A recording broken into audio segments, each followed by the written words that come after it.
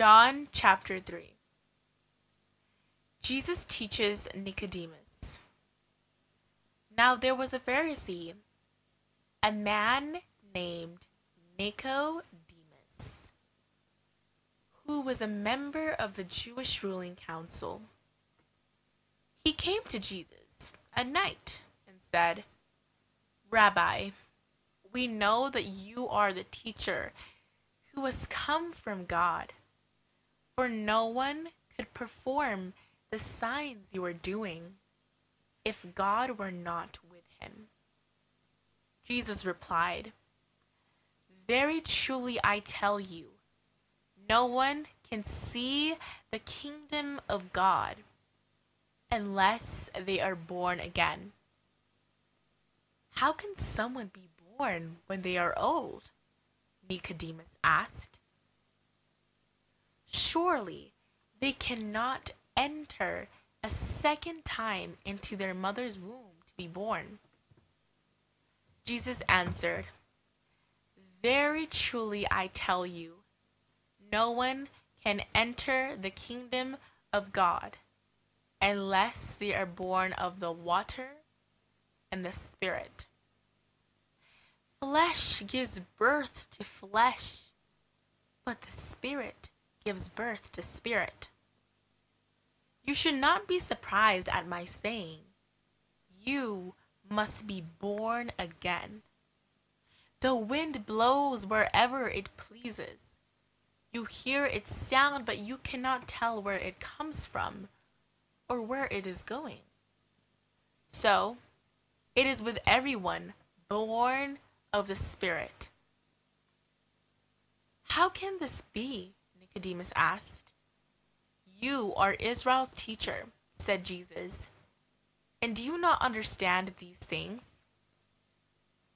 Very truly I tell you, we speak of what we know, and we testify to what we have seen.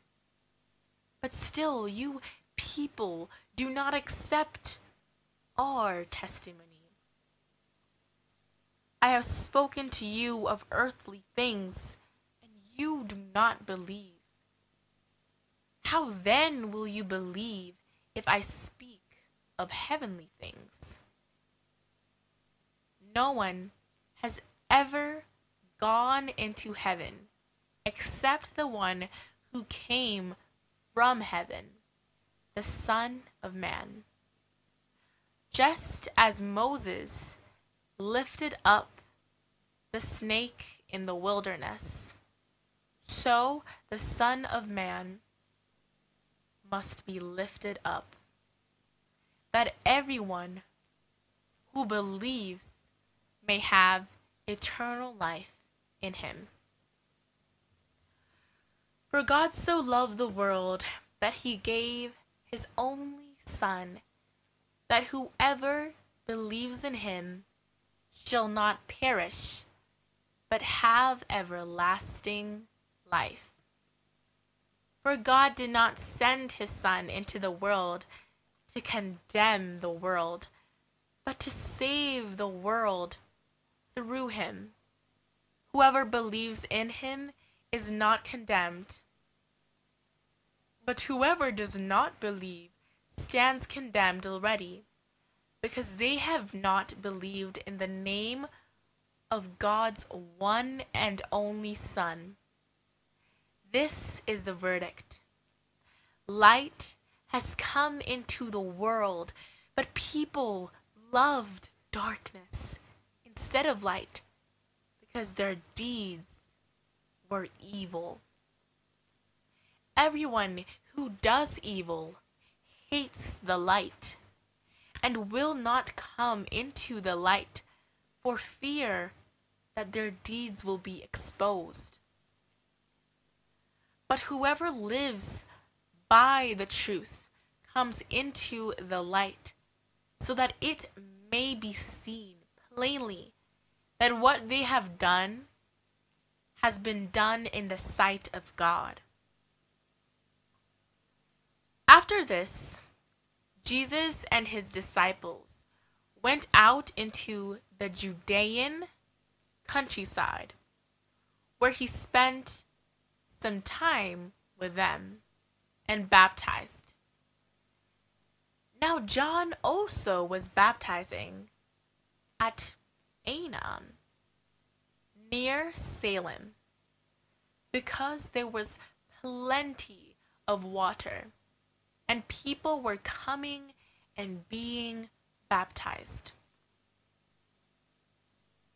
This was before John was put in prison. An argument developed between some of John's disciples and a certain Jew over the matter of ceremonial washing. They came to John and said to him, "Rabbi, that man who was with you on the other side of the Jordan, the one you testified about, look, he is baptizing, and everyone is going to him." To this, John replied, "A person can receive only what is given them from heaven.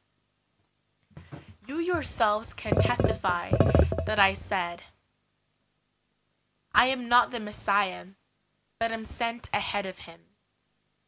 The bride belongs to the bridegroom. The friend who attends the bridegroom waits and listens for him, and is full of joy when he hears the bridegroom's voice. That joy is mine, and it is now complete. He must become greater. I must become less. The one who comes from above is above all. The one who is from the earth belongs to the earth and speaks as one from the earth.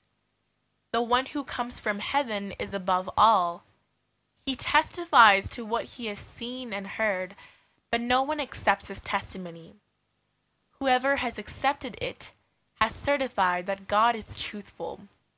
For the one whom God has sent speaks the words of God. For God gives the Spirit without limit. The Father loves the Son and has placed everything in his hands. Whoever believes in the Son has eternal life, but whoever rejects the Son will not see life, for God's wrath remains on them."